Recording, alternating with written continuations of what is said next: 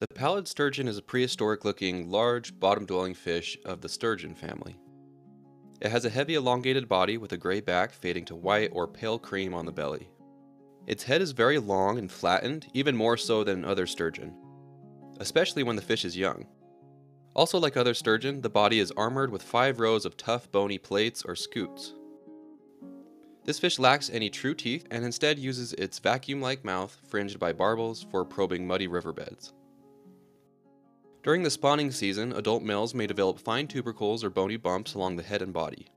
This species can grow very large, making it up to about 6 feet in length, or 180 to 200 centimeters.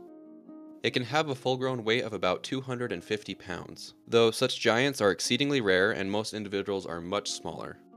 Pallid sturgeon are a long-lived fish, often living for 50 to 80 years. In low numbers, pallid sturgeon inhabit major river channels of the Missouri and lower Mississippi river systems, from Montana and the Dakotas downstream to Louisiana. They favor deep, turbid waters over firm sand and gravel. Historically, they ranged throughout the entire Colorado River basin and adjacent Mississippi tributaries, but overfishing, dams, and habitat changes have severely affected their range. These fish are migratory, swimming long distances to spawn. Upon spawning, they release adhesive eggs in fast riffles, and the newly hatched larvae drift downstream with the current. Juveniles settle in slower backwaters and feed and grow there. Young fish eat invertebrates and eventually small fish, while adults scavenge or vacuum up a variety of prey from the bottom. The pallid sturgeon's history is one of decline. It was once common and culturally important to Native Americans and the early settlers, who used them as a prized food fish. By the mid-20th century, the fish had become very rare and was listed as endangered by the U.S. Fish and Wildlife Service in 1967. It is now currently listed on the list of critically endangered fish. This decline in wild populations has mainly been due to dam construction, which blocks their specialized spawning migrations. Intense recovery efforts are underway, including captive breeding and river restoration, though at present only a few thousand individuals are thought to remain in fragmented populations. The Blackside Dace is a petite, brightly colored minnow found only in headwater streams of the Cumberland Plateau. Adults only reach about 2 to 3 inches or 50 to 70 millimeters. They have a relatively large eye, a blunt snout, and a slightly upturned or subterminal mouth.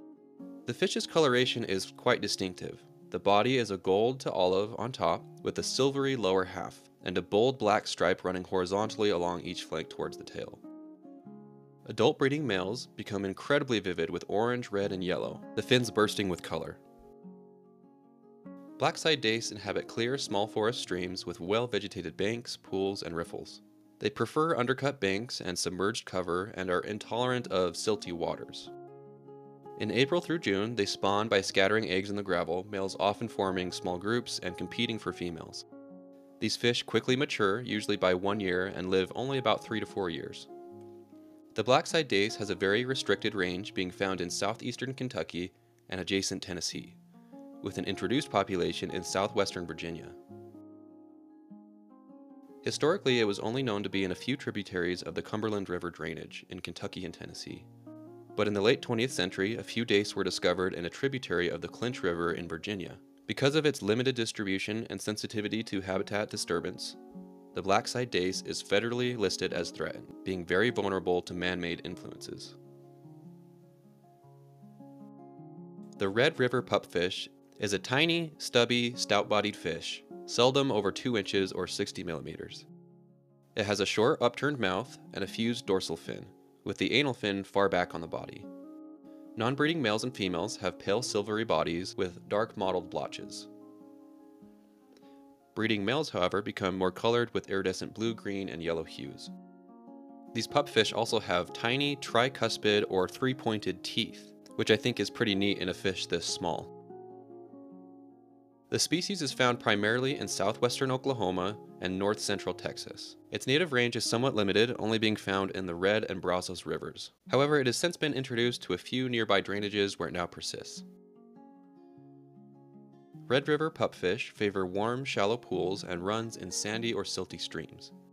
They are remarkably tolerant of heat and salinity, often found in very hot, shallow water, up to 98 degrees Fahrenheit or 37 degrees Celsius, a temperature that would kill most other fish. Red river pupfish feed mainly on midge larvae and other tiny insects and invertebrates. They have a fast life cycle for a fish. Breeding can occur whenever conditions allow, and eggs hatch in about 4 to 7 days. Adults mature in a few months and may live 1 to 2 years. Because of its relatively small native range, the red river pupfish is monitored, but current assessments list it as a species of least concern.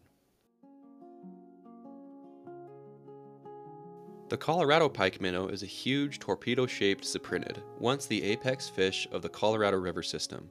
It has a long, streamlined body with a broad, cone-shaped head and a large terminal mouth that has no jaw teeth, but instead large hooked teeth in its throat.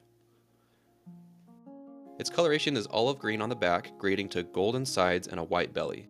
Females are paler and larger bodied. Historically, the Colorado pikeminnow was enormous.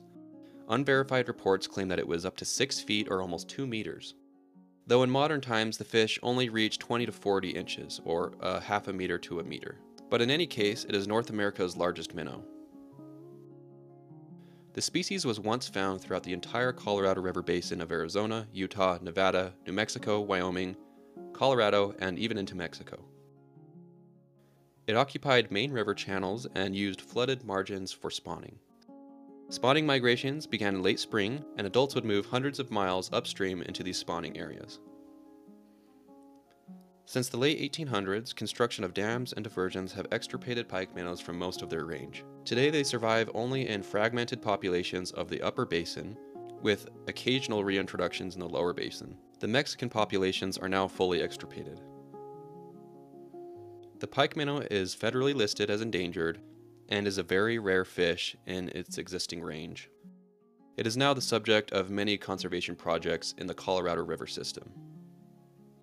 A close cousin of the Colorado pikeminnow is the northern pikeminnow, which has a much different story.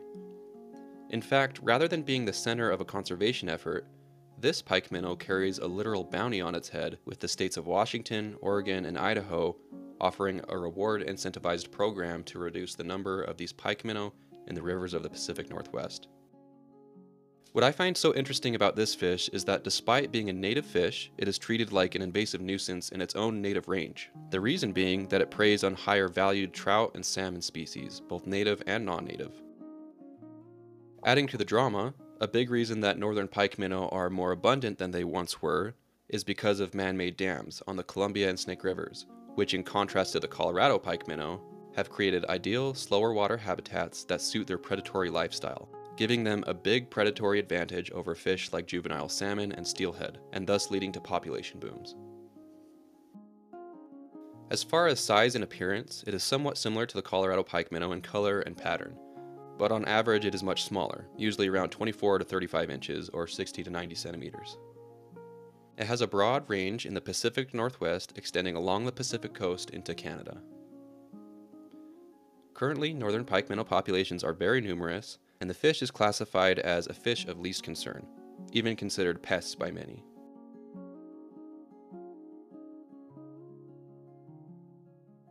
The central stoneroller is a stout minnow with a blunt, slightly overhanging snout and a horizontally oriented subterminal mouth specialized for scraping.